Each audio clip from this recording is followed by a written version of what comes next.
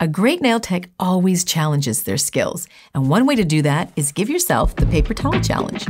This challenge is all about how much product are you wasting.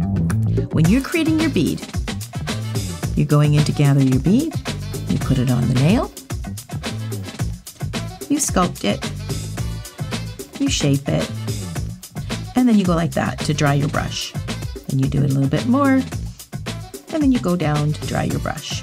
At the end of a new set or a nail fill, check your paper towel. This would mean that I wasted a little bit more.